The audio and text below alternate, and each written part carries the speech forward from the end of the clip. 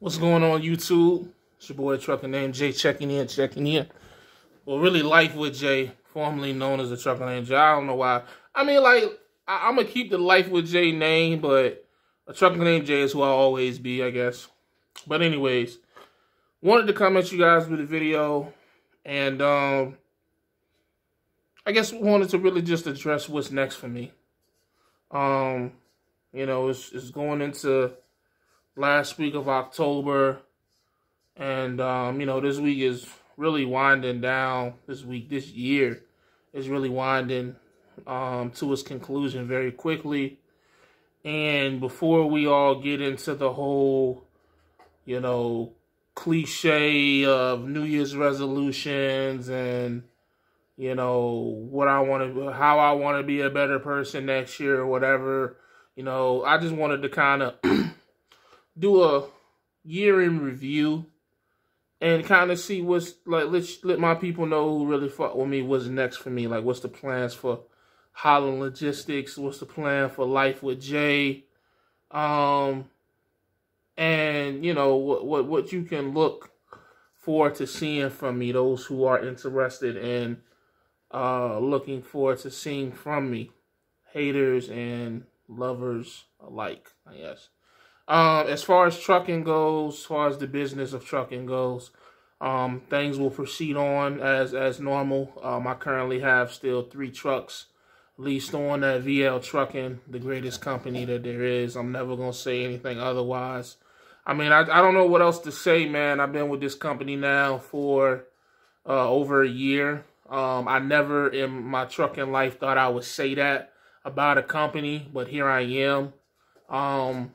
And it's for a lot of different reasons, but nonetheless, I just think it's a great company, man. I think that the opportunity that they are providing, the opportunities that they've provided to a lot of my friends and associates, is just unmatched by a lot of other companies out here. There are some good companies out here, but from my job hopping experience and all the bullshit trucking jobs that I had, man, it just won't even close, you know, to the experience that I've been provided here at VL Trucking, and I'll forever be grateful. I'll continue to be grateful for that.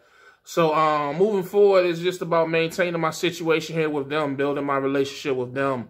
I will continue to promote them. I will continue to recruit for them. You know, that's just not going to stop until I ever believe that it's not a good situation, which I just don't see that happening. When you look at what they offer to both company and lease drivers, with the amount of experience that they require, it's just unmatched to me. You know, the amount of money you can come and make here, gather your experience, learn, and get better and move on or grow with them, however you choose, you know, however long you choose to be here. And that's what I'm going to do. I plan on being here. You know, the way I look at it, next year I'll be halfway through one of my lease trucks. And I know a lot of people who don't agree with lease trucks and paying off lease trucks and all those things. Hey, man, cool, that's fine. But for me, I'm halfway through next year. And that's a big deal to me because it's still a lot of things that I can accomplish with these trucks once I pay them off. You know, a lot of different avenues that I can pursue, whether it's my own authority, whether it's, you know, pulling containers, which is what you do with older trucks anyways. There's a lot that I can accomplish still with these lease trucks, even after they have been paid off. And a lot of people think you can't get no more use out of them because of how many miles they'll have or whatever. I intend to prove that theory incorrect. As far as expansion, I definitely do want to grow the company. If I'm being honest, I would love to double the company next year. So that means 3 more trucks. I would love to do that. However, it's just all about timing. You know, one thing I've learned about running a fleet this year, one of the more important things is timing and being ready to make a move. When I say that, I mean, things may seem like, you know, it's the right time to make a move, but you really got to really be ready to make a move when you add a truck, add a driver, or just make a drastic change like expanding your business. You just got to make sure you're really ready for everything that comes with that. So I'm going to take my time with with expanding, but that is something that I want to do next year. I see no reason why not.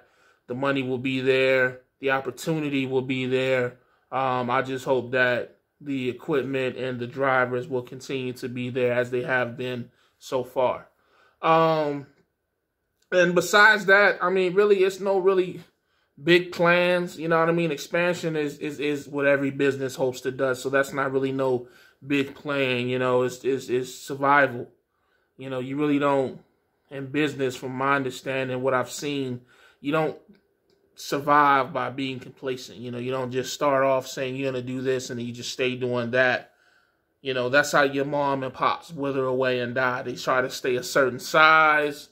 You know, they only want to make a certain amount of money, and eventually it just gets too much for them because they just try to stay complacent. And with me, you know, I just want to find that balance of knowing how to move, not moving too fast, but still growing at a pace in which, you know, productivity will allow.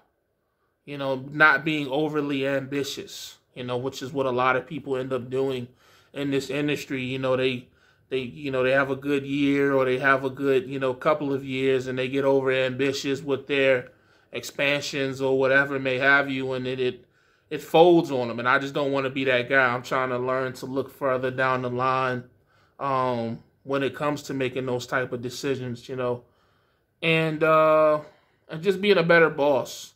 You know, learning to, you know, I feel like I've done pretty well with relating to my drivers, not being a dick, you know, learning to, you know, sometimes it's hard as just a regular company driver to see the bigger picture and why a fleet owner or a manager or dispatcher make the decisions, or, you know, make the decision that they make. And I've been trying to do a better job in relaying that type of stuff to my drivers, you know, so that they don't just feel like, oh, this is a fucked up situation. Why do we have to do this? Why that?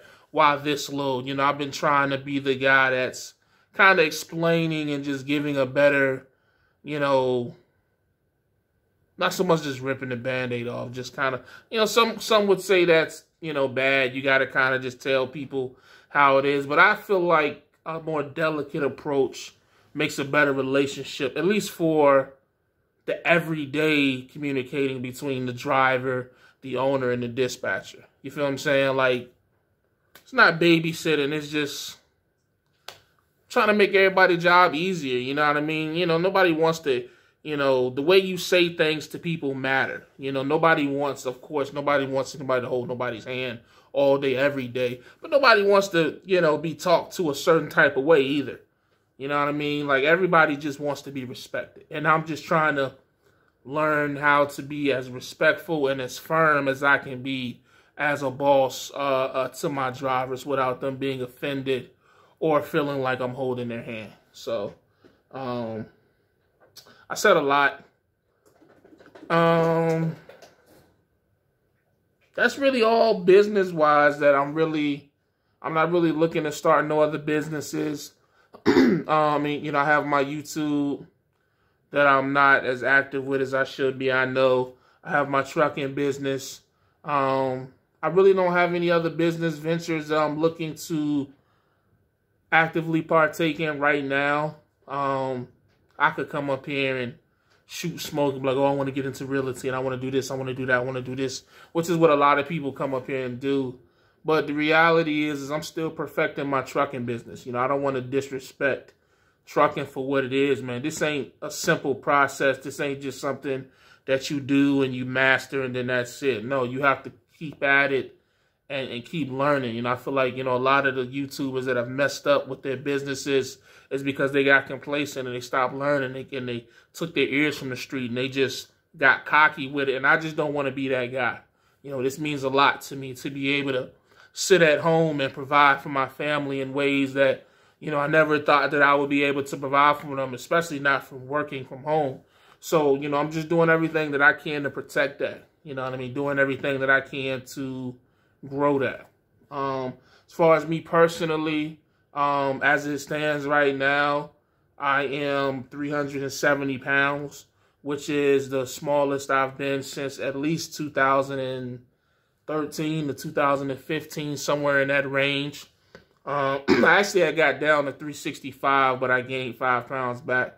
That's, you know, bad on me. But, what you going to do, man? You catch yourself. You try to, you know, not beat yourself up too bad. I've kind of found myself a routine that I'm not going to reveal right now. Because, again, I've always got up here and talked about what I was going to do and how I was doing. And I don't want to do that until I'm pretty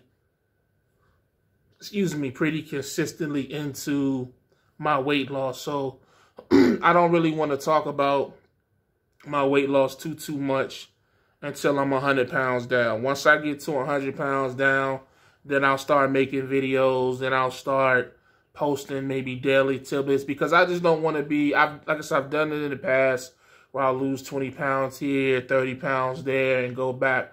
So, like I said, as it stands right now, 370 pounds. I'll be 100 pounds will be 344 pounds. So that's 26 pounds away.